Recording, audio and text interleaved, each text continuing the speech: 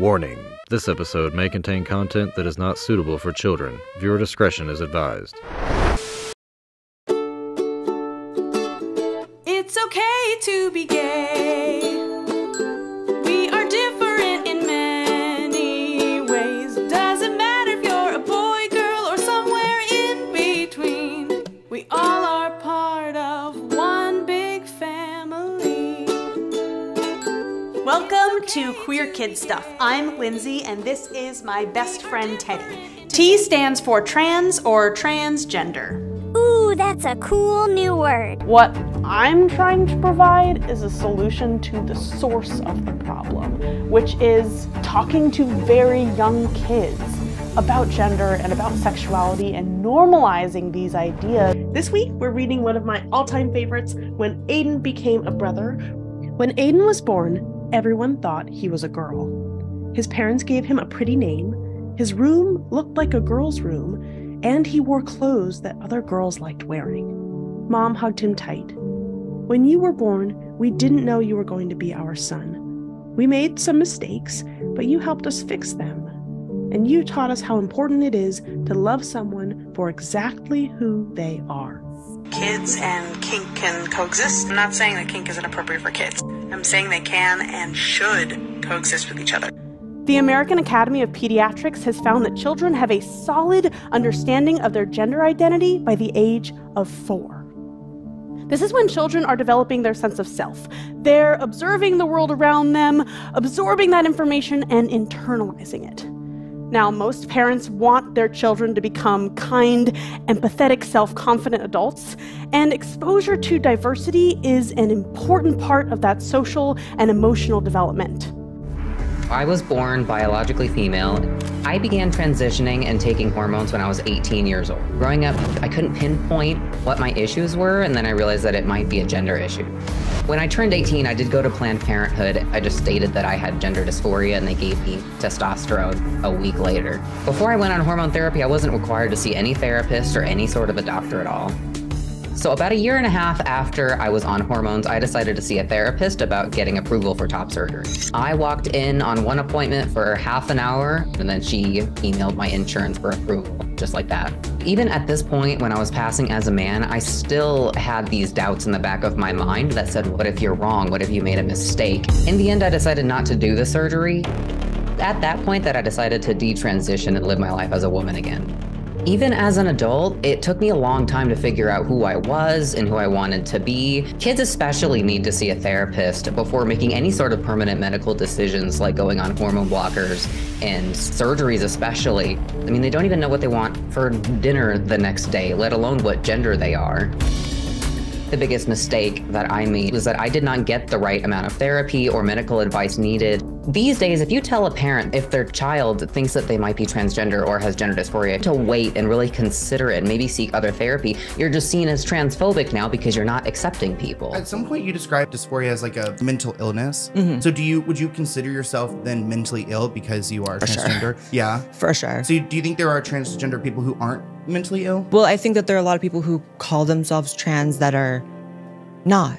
Yeah. So those people, perhaps they're not, or maybe they have some other things going on. But gender dysphoria itself, I believe, is a mental illness. And I have to say I believe because it technically was taken out of the DSM-5 for political purposes. You know, people felt like it was sort of like making trans people look mentally like ill. Discriminatory or something? Yeah, they're like, it makes them look mentally ill or crazy. But my whole thing is like, I don't think people who have mental illness are bad people. Allowing us to just talk honestly about the fact that it is a mental disorder and allows people to understand us. Yeah. Because if, to the average person and to me, if I were to step outside of it and be like, okay, so you transitioned to a girl, but you don't think that has anything to do with your brain or like anything chemically went wrong, then what is it? After surgery, my grades in school plummeted. Everything that I went through did nothing to address my underlying mental health issues that I had. And my doctors, with their theories on gender, thought that all my problems would go away as soon as I was surgically transformed into something that vaguely resembled a boy. Their theories were wrong. The drugs and surgeries changed my body, but they did not and could not change the basic reality that I am and forever will be a female. When my specialist first told my parents that they could have a dead daughter or a live transgender son, I wasn't suicidal. I was a happy child who struggled because she was different. However, At 16, after my surgery, I did become suicidal. I'm doing better now. But my parents almost got the dead daughter promised to them by my doctors. My doctors had almost created the very nightmare they said they were trying to avoid. Layla Jane was born a girl.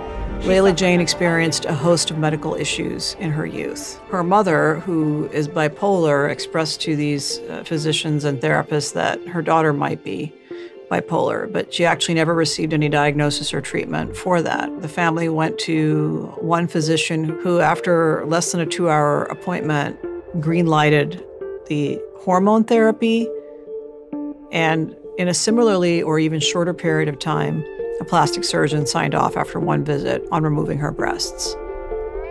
Like most young women who go down this path of identifying transgenderism as the solution to their problems, reinforced by irresponsible medical care providers, it's likely that if physicians had properly diagnosed all of the issues present in Layla Jane as a child, she would never have gone down this path.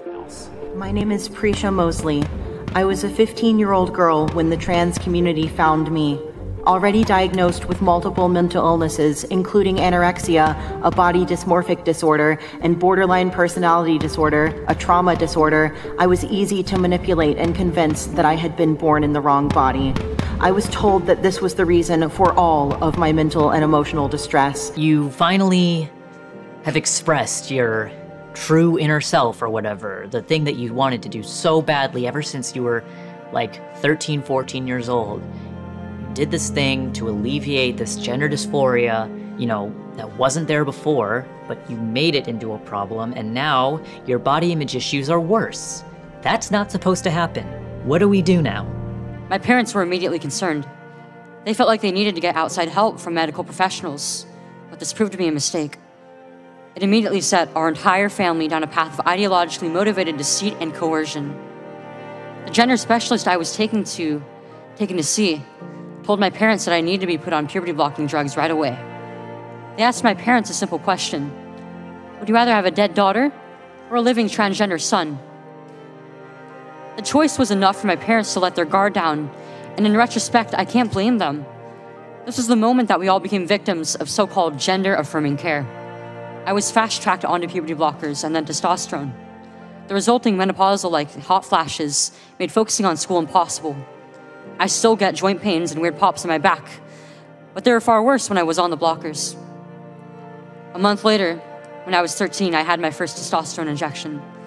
It's caused permanent changes to my body. My voice will forever be deeper, my jawline sharper, my nose longer, my bone structure permanently masculinized, my Adam's apple more prominent, my fertility unknown. I look in the mirror sometimes and I feel like a monster. I had a double mastectomy at 15. They tested my amputated breast for cancer. And I was cancer-free, of course. I was perfectly healthy. There was nothing wrong with my still developing body or my breasts, other than that, as an insecure teenage girl, I felt awkward about it. After my breasts were taken away from me, the tissue was incinerated. Before I was able to legally drive, I had a huge part of my future womanhood taken from me. I will never be able to breastfeed. I struggle to look at myself in the mirror at times. I still struggle to this day with sexual dysfunction.